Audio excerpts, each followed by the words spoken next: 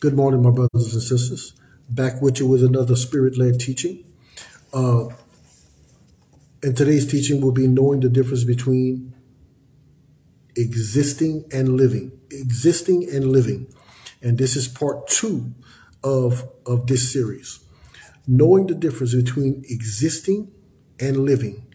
We exist in that fallen state in our carnality, under the law in the spirit, which functions after the flesh. Okay, we exist in our carnality, but we're alive in Christ in our spirituality. When we're in our carnality, we're in the second heaven, Ephesians 6:12.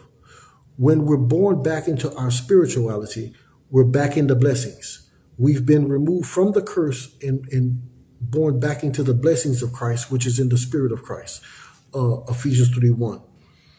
Ephesians 3:1, Ephesians 1:3, chapter 1, verse 3 is the heavenly places in Christ Jesus. That's where the spiritual blessings are. And the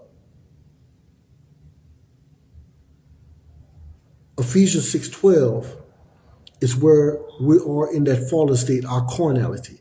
That's the high places. The high places is where the high-minded are. The heavenly places is where the Christ-minded are. Okay, and most of the time when someone is high-minded, it means they're biblical. They're in the flesh, they're puffed up in the flesh through religious approval in the flesh and religious offices in the flesh. They get high-minded. But those that are in the heavenly places in Christ Jesus, they are the Christ-minded. They are the Christ-minded.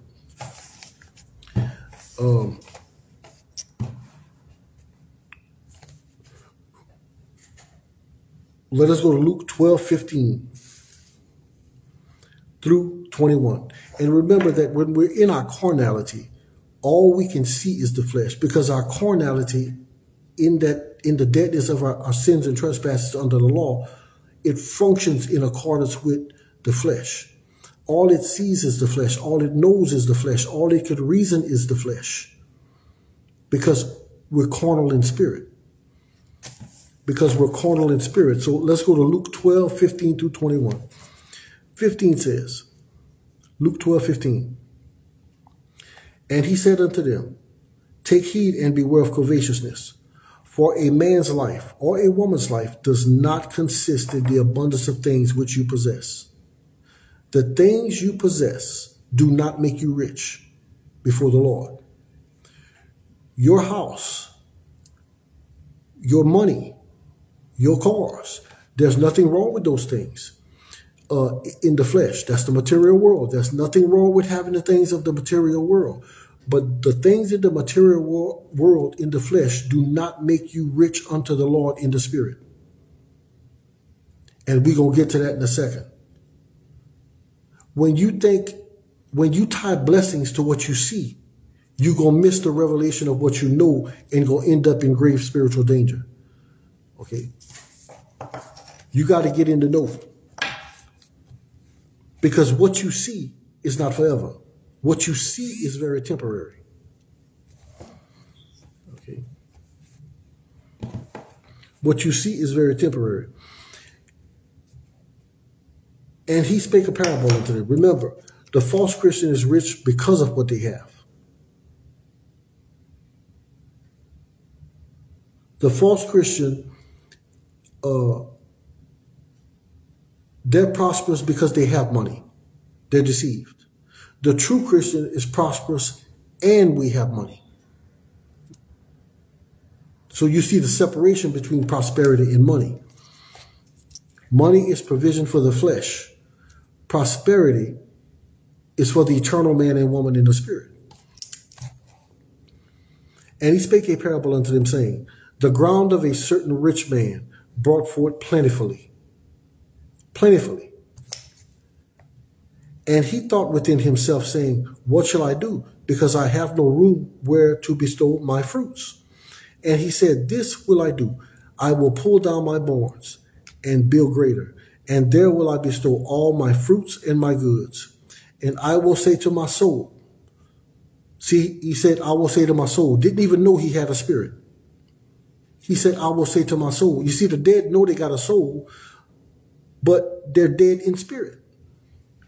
I will say to my soul, soul, you have much goods laid up for many years. Take your ease, eat, drink, and be merry. Take your ease, eat, drink, and be merry. But God said unto him, you fool, this night your soul shall be required of you. Then who shall those things be for which you have provided? Then who shall those things be for that you have provided? So is he that laid up treasure for himself and is not rich toward God. You see, when you operate in your carnality and all you can see is the flesh, you pursue what you think is prosperity, the things of the flesh.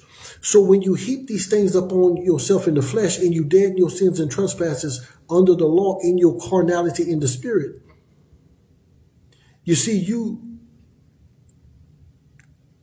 you lay up treasure for yourself, but yet you're not rich toward God. You got treasure for yourself in the flesh, but you're not rich toward God in the spirit, and God is the spirit. And they that walk with him must walk with him in spirit and in truth. So this man was not walking in the spirit.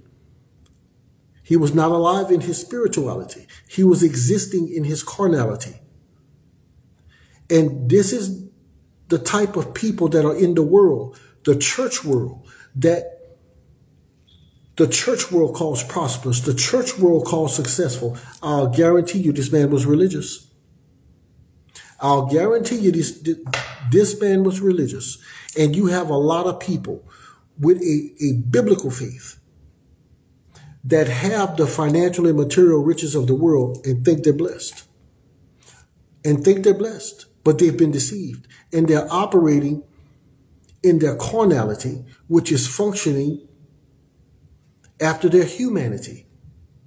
Because that's all you can see in that fallen state of your carnality. You're going to function in accordance with your humanity. That's all they see. But this is why Christ says in 6:33 that seek first the kingdom of heaven.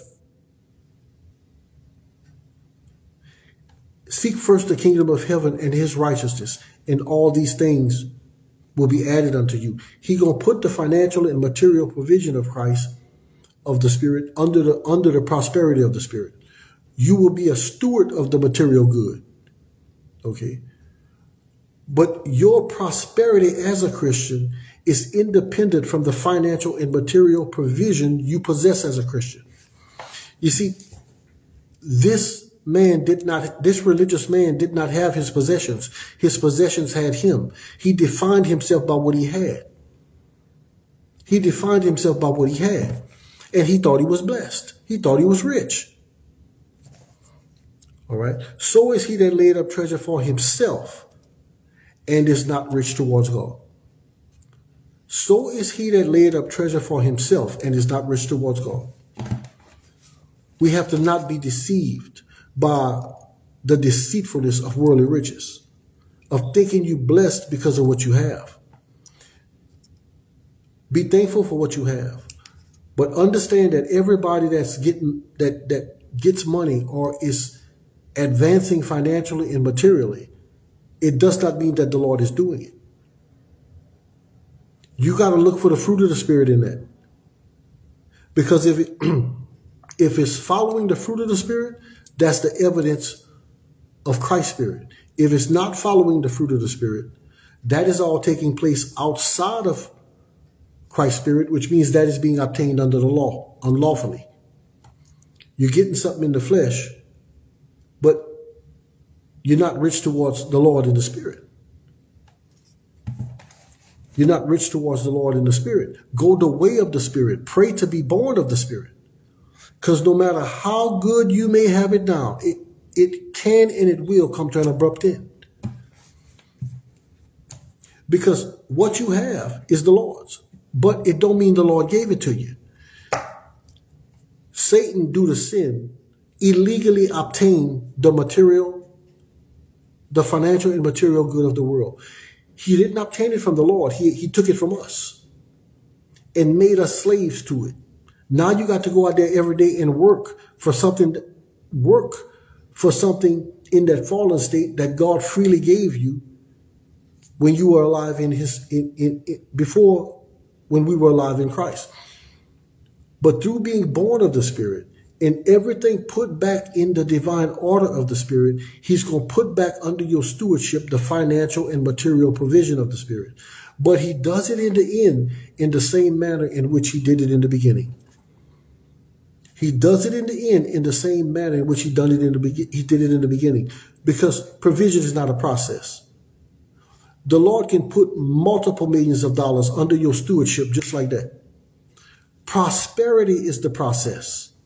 Prosperity is the process, not the provision. Provision is not the process. The prosperity is.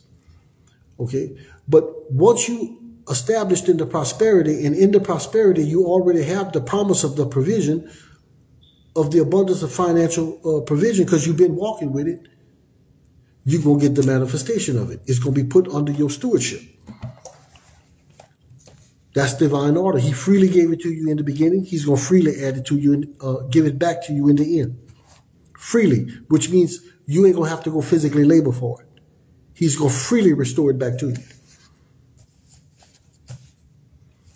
When we're restored back to him in the Spirit, and through the transformation of the mind of our spirit, where he makes alive the soul and the body by the fruit of the Spirit, okay, he then adds back puts under our stewardship in the flesh, but not according to the flesh, according to the fruit of the Spirit, the financial and material abundance of the Spirit. Okay? Because it all belongs to the Lord. But prosperity is first, and provision is second. Just like the Spirit is first and the flesh is second. He deals with us spiritually first.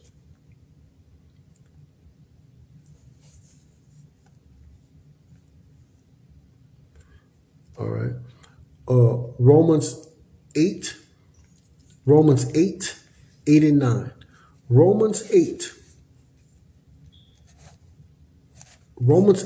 8 and 9.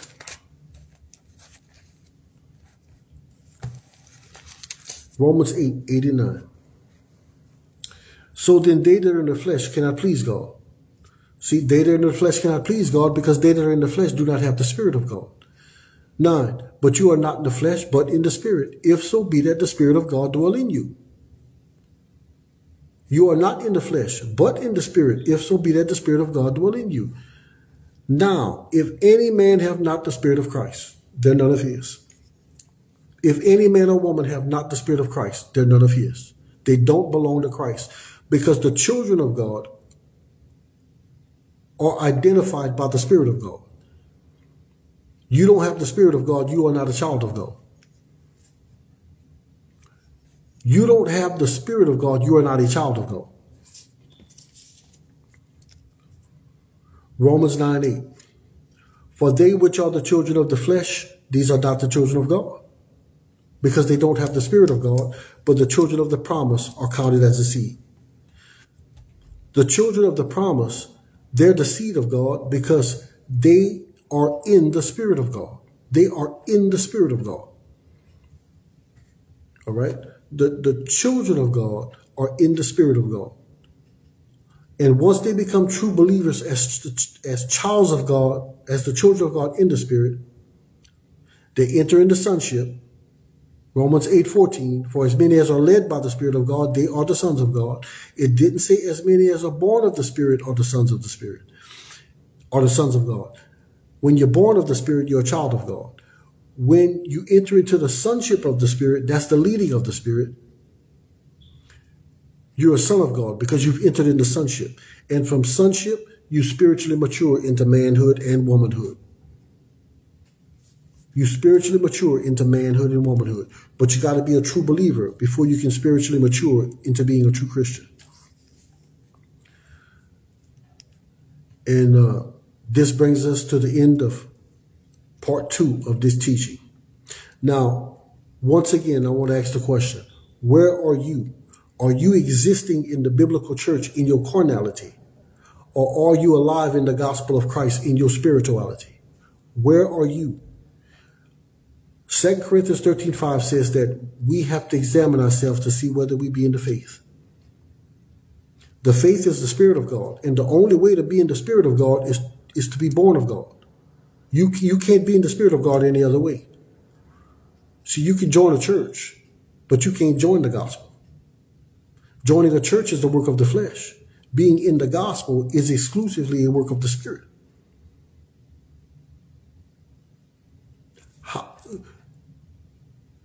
You gotta go, your flesh gotta go to church. But wherever you are, the gospel will come to your spirit. The Lord's hand is not slack that it cannot reach. And I want to say that one more time. Your flesh gotta go to church. But the gospel will come to your spirit wherever you are. Christ will meet you right where you are spiritually. Because the gospel addresses the spiritual condition of the fallen man and woman. Of the fallen man and woman. This is how he gives you long life in the flesh, but not according to the flesh, according to the fruit of the Spirit. All right? This is where long life comes from. And that brings us to the end of the teachings of part 2 of knowing the difference between living and existing. Examine yourselves to see whether you be in the faith. Seek the face of the Lord. Ask the Lord to bring you into his grace, which is into his spirit. You got to be there. You got to be there. You got to go from church. You got to go from the church mentality to the gospel. You got to go from the letter to the light. You got to go from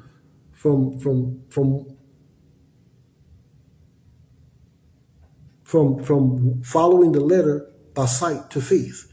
2 Corinthians 5:7, for we walk by faith, not by sight. Well, you got to be born in the faith. And faith works by love. So being born again, being a work of faith, that's a work of love. That's a work of love. Don't deny the love of Christ. Because that ain't this little worldly love that people play with out here. The love of Christ is a powerful thing. It's a very powerful thing. And when you come to know the love of God, it's nothing to be played with. It is nothing to be played with or toyed with. So pray to be brought into the fold. Pray to be brought into the fold. I love you and I thank you, and I'll see you in part 3 of this teaching. Love you in the Lord.